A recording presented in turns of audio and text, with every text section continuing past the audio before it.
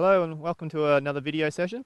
Today I'm going to take you through what I'm doing with the horses or the young horses I'm riding and some of the horses that I'm taking to put some work on. This is Lewi. We've got him for just a couple of weeks. He's in the beginning of his second week now. And I'm going to take you through what I've been doing on him for the last 10 days or so.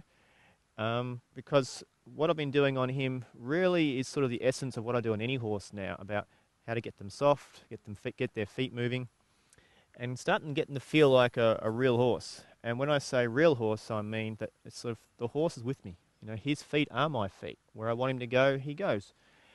The owner brought him to us because he was heavy. You know, she'd go out on a trail ride or ride him, and he would just get heavy in the hand and just lean and pull, and he gets scared very easily. So you add leaning and pulling to scared, and it's not a very enjoyable experience.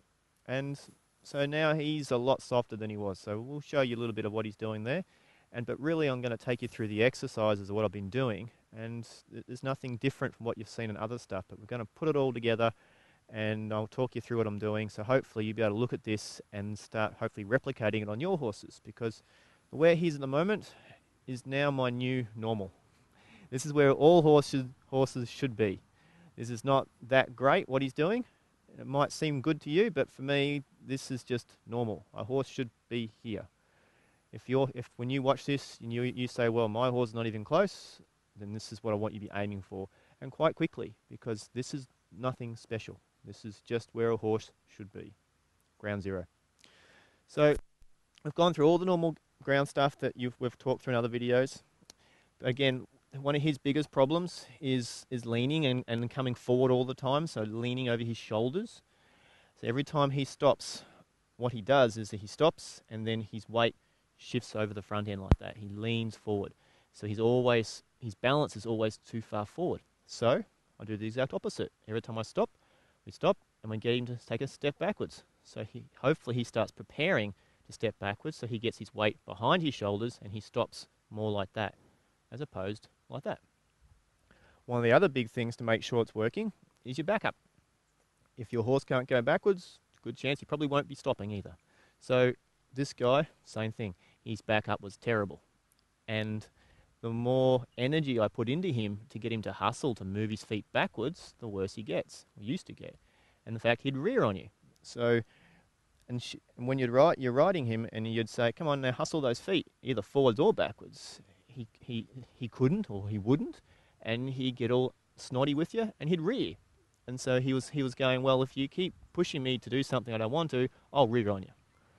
Well, he's now learnt that rearing doesn't work, because we kept doing what I was asking. I kept asking for go backwards, I kept asking to go forwards, and he'd try and rear. He reared.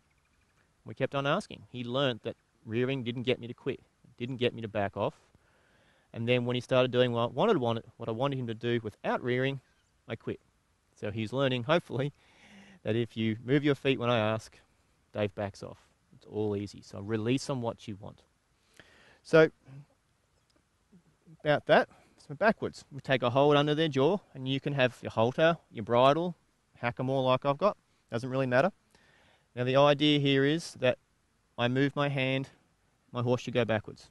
Now, if your horse feels heavy on your hand, instead of pulling harder, we add some energy in the shoulder, or back there by your girth would be. So come on, hustle, hustle, get these feet unstuck.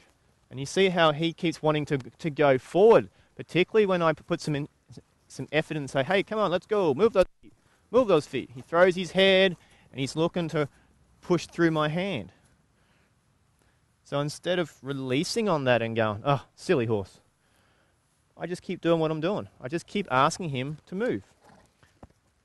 And I think it's critical that you get your horses comfortable about adding energy. You know, if I add a little extra hustle here, like that, I want my horse to be comfortable about hustling, moving his feet.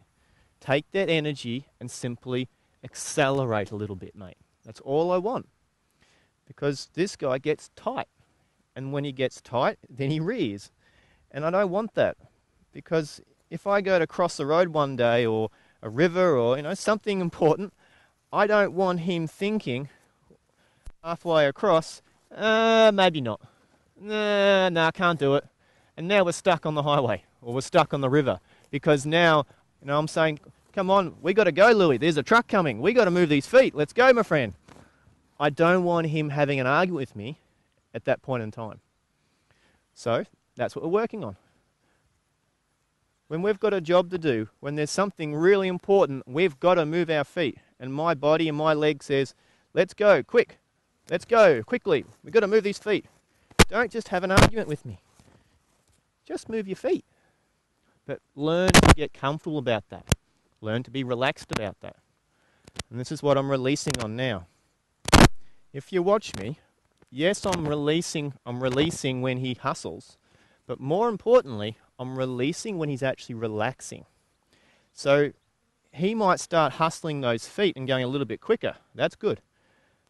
But now I'm actually waiting until he hustles. No, see, he wants to push forward. So I'm not going to pull on his head, but I will just throw that rein back behind me and block that forwardness. You're not going to push on my hand, Lewi. You're not going to push on my hand. There we go. Now we're going straight. So hustle, hustle. He's not relaxed. He's not relaxed. He's not there. He's relaxed. It's that one stride.